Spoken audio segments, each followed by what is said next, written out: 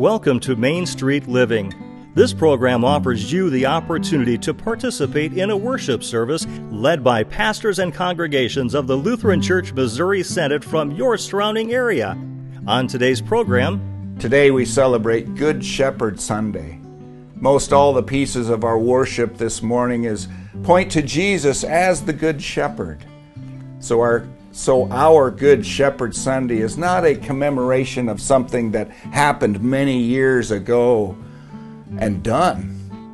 Rather, it is an ongoing thing. Jesus was, is now, and will be in the future our Good Shepherd. The service will begin after this opening hymn.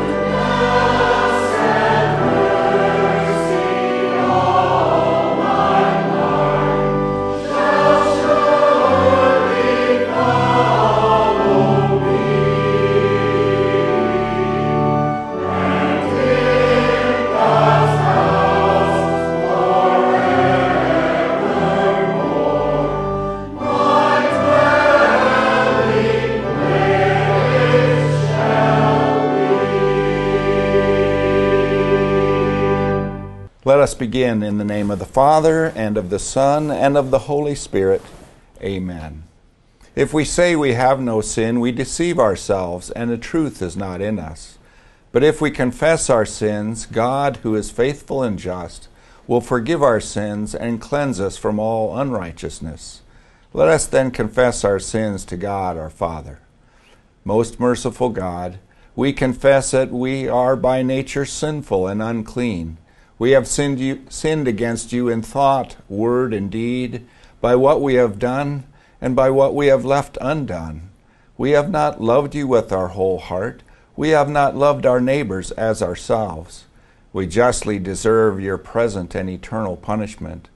For the sake of your Son, Jesus Christ, have mercy on us, forgive us, renew us, and lead us, so that we may delight in your will and walk in your ways, to the glory of your holy name. Amen.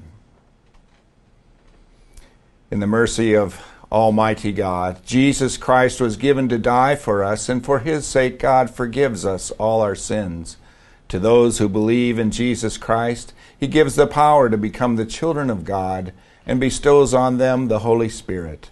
May the Lord, who has begun this good work in us, bring it to completion in the day of our Lord Jesus Christ. Amen. Our first reading is from Acts chapter 2. They devoted themselves to the apostles' teaching and to the fellowship, to the breaking of bread and to prayer. Everyone was filled with awe at the many wonders and signs performed by the apostles. All the believers were together and had everything in common. They sold property and possessions to give to anyone who had need. Every day they continued to meet together in the temple courts. They broke bread in their homes and ate together with glad and sincere hearts, praising God and enjoying the favor of all the people. And the Lord added to their number daily those who were being saved. This is the word of the Lord. Thanks be to God. Our epistle reading is written from 1 Peter chapter 2. This is a gracious thing. When mindful of God, one endures sorrows while suffering unjustly. For what credit is it if, when you sin and are beaten for it, you endure? But if when you do good and suffer for it, you endure, this is a gracious thing in the sight of God. For to this you have been called, because Christ also suffered for you, leaving you an example, so that you might follow in his steps. He committed no sin, neither was deceit found in his mouth. When he was reviled, he did not revile in return. When he suffered, he did not threaten, but continued entrusting himself to him who judges justly. He himself bore our sins in his body on the tree, that we might die to sin and live to righteousness. By his wounds you have been healed, for you were straying like sheep, but have now returned to the shepherd and overseer of your souls. This is the word of the Lord. Thanks be to God. The holy epistle, or the gospel reading, comes from John chapter 10, starting at the first verse. Jesus said, "Truly, truly, I say to you, he who does not enter the sheepfold by the door, but climbs in by another way, that man is a thief and a robber. But he who enters by the door is the shepherd of the sheep. To him the gatekeeper opens. The sheep hear his voice, and he calls his own sheep by name and leads them out. When he has brought out all his own, he goes before them, and the sheep follow him, for they know his voice. A stranger they will not follow, but they will flee from him, for they do not know the voice of strangers." This figure of speech Jesus used with them, but they did not understand what he was saying to them. So Jesus again said to them, "Truly, truly, I say to you, I am the door of the sheep. All who come before me are thieves and robbers, but the sheep did not listen to them. I am the door. If anyone enters by me, he will be saved, and will go in and out and find pasture. The thief comes only to steal and kill and destroy. I came that they may have life and have it abundantly." This is the gospel of the Lord. Praise to Christ, O Lord. We confess our Christian faith in the words of the Apostles' Creed. I believe in God the Father Almighty, maker of heaven and earth, and in Jesus Christ, his only Son, our Lord, who was conceived by the Holy Spirit, born of the Virgin Mary, suffered under Pontius Pilate, was crucified, died, and was buried. He descended into hell. The third day he rose again from the dead. He ascended into heaven, and sits at the right hand of God the Father Almighty. From thence he will come to judge the living and the dead. I believe in the Holy Spirit, the holy Christian Church, the communion of saints, the forgiveness of sins, the resurrection of the body, and the life everlasting. Amen.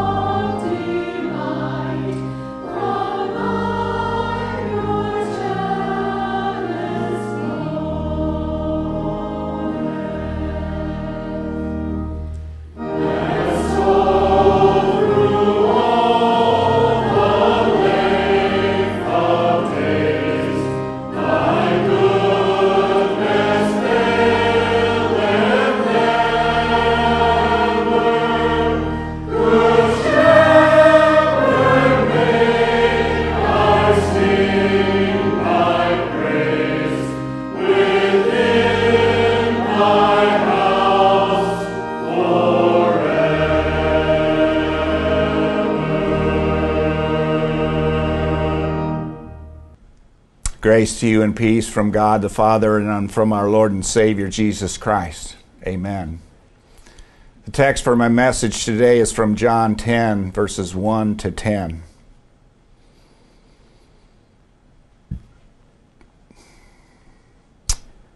In the United States, we have certain days of the year marked as holidays, such as 4th of July, Thanksgiving, Christmas, and Easter, each commemorating an event of significance from the past. Today we celebrate Good Shepherd Sunday. Most all the pieces of our worship this morning point to Jesus as the Good Shepherd. So our Good Shepherd Sunday is not a commemoration of something that happened many years ago and done. Rather, it is an ongoing thing. Jesus was, is now, and will be in the future our Good Shepherd. Or should I say, like King David in the 23rd Psalm, the Lord is my shepherd. The gospel message from John shows us Jesus' use of picture language. Our gospel passage is inseparably associated with the entire 9th chapter of John. To pass by this relation would skip over important and relevant information. The 9th chapter tells how Jesus one day miraculously restored the sight to a man who had been blind from birth. The fact that he performed the miracle on the Sabbath day caused the Jewish religious leaders to overlook the miracle entirely. Furthermore, they challenged Jesus and accused him of being a false teacher while declaring themselves to be the true teachers, the followers of Moses. It was in response to this arrogance and ignorance that Jesus spoke the words of our text. If there is such a thing as justified anger, then we could say that Jesus was angry. He chose to respond with a parable or allegory. It has in it all sorts of beautiful picture language. The Lord Jesus was a master in the use of picture language. We must bear in mind that this picture has been drawn for us in the context and in the language of Palestine. Keeping sheep is not a familiar experience for most of us in the United States in the 21st century. Sheep, pens, gates, shepherds, thieves climbing over some other way would all be familiar to Jews. The sheep pen consisted of 4 high walls surmounted by sharp objects along the top so as to keep out the thief and the robber who might climb up some other way. In one of the walls there was a space a little wider than a man's body. The shepherd stood in that gap facing outward. As the sheep approached to enter the pen, the shepherd, when he was satisfied that all was well, turned his body sideways so the sheep could move past him into the pen. He literally became the gate. When Jesus here uses the expression gate, he is referring to more than a proper ordination or calling. The Jewish teachers, generally speaking, were not deficient in this aspect. Later, the Lord interprets the gate to mean himself. The thought is simply that the touchstone, or should I say the cornerstone of every true minister is Christ. The true shepherd of souls is that man who enters the ministry with a single eye to Christ, desiring to glorify Christ, doing all in the strength of Christ, preaching Christ's doctrine, walking in Christ's steps, and laboring to bring men and women to Christ. We are prone to think that the age in which we live is the most complex age the world has ever known. We must ask ourselves whether there was ever a time when Christians had to exercise more care about false teachers than in the 21st century? Good question. False teachers in Jesus' day and false teachers now. Today, the great cry is for practical and relevant religion. Make it make sense for me, Pastor. Make it something I can use in my day-to-day life. Some ministers, in attempting to respond to that cry, have often unknowingly dethroned Christ and elevated the social gospel, economic concerns, and sacred science to a position totally unwarranted. The latest phenomenon is that electronic church. It swings back and forth between good Christian-centered preaching to religious extravaganza. Very often it takes a discerning Christian to mark the difference. The bottom line is, however, the false teacher is the dry rot of the church. We must stay on our guard against false teaching that creeps in ever so slowly. When Jesus said, "He who does not enter the sheepfold by the door," Jesus, "but climbs in another way," he is speaking about false teachers, those who bring another message not supported and verified by God's holy word, the Bible. Verse 6, "But they did not understand what he was saying to them." So Jesus again said to them, Jesus draws a picture for us of himself. He takes his word brush and with one sweep gives us an utterance of gold that ought to be dear to the heart of every Christian. Verse 9, "I am the door. If anyone enters by me, he will be saved and will go in and out and find pasture." Find pasture? Sure we will. I don't know how it is with you, but when I walk into a huge church with very high ceilings and beautiful sculptures and fancy altar adorned with satin and gold, I feel so small. When I'm in a place like that, I sense God's presence and God's holiness. When we sense his holiness and perfection, he becomes unapproachable. When we sense and recognize our own guilt, both by commission and omission, we become afraid of him. The great question of life for every person is, how do I approach God and draw near to him? How can I get around or over or through this barrier or wall of sin that separates me from God? The only one that can provide answers to those questions is God himself. He did just that through his Son, Jesus Christ. Jesus says, and we are now kind of paraphrasing the words of the text. "I am the door through which you can pass and get on the other side of the wall and very close to God. There is no other way, no matter what men say.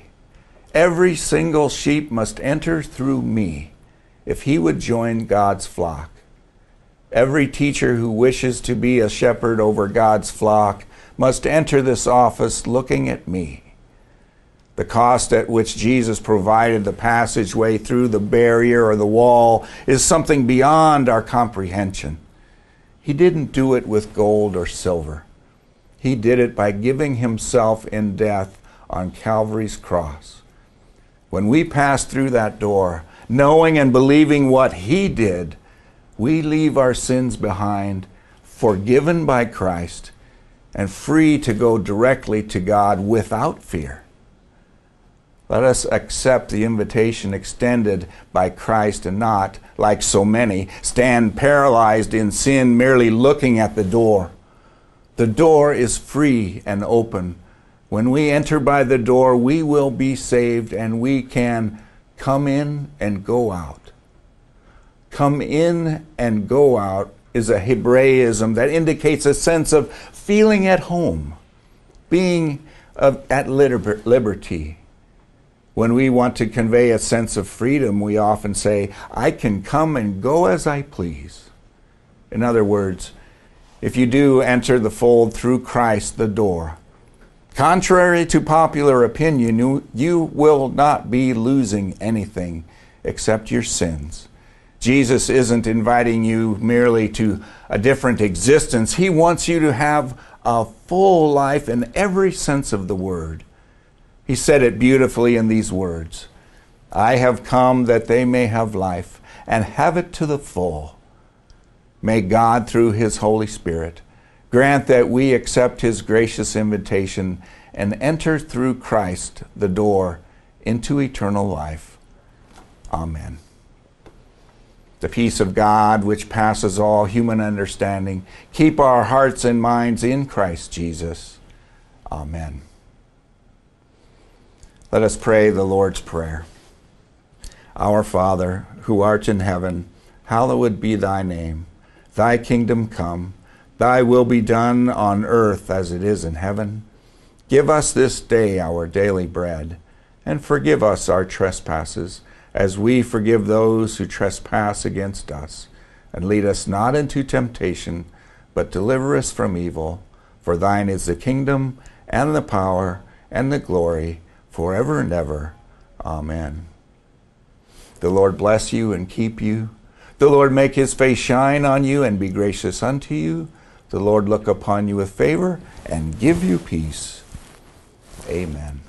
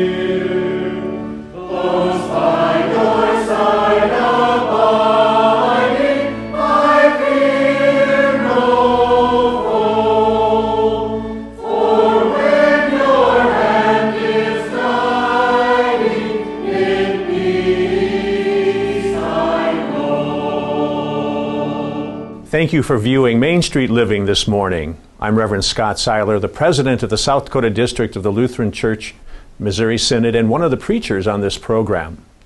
Main Street Living has been on the air since January 6, 2002, thanks to God directing and blessing this program. For these many years, it has been our mission to help you to know and trust the saving grace of our Lord Jesus Christ. Grace is free to us, but it cost Jesus his very life. Sometimes we use the word grace as an acronym to express this good news. G-R-A-C-E, God's riches at Christ's expense. Grace, willingly given by our triune God because he loves you so much. Today you have heard good news like this on our program. Thank you for tuning in today to Main Street Living. We ask that you pray for God's continued blessing upon this program, and please consider giving a gift to support this ministry and keep it on the air so that many others may know God's saving grace for them. You may send your gift to this address, Main Street Living, 1400 South Duluth Avenue, Sioux Falls, South Dakota, 57105. Tune in again next week to Main Street Living. And until then, remember that God loves you so very much and that his grace, God's riches at Christ's expense, is something you can count on every day of your life.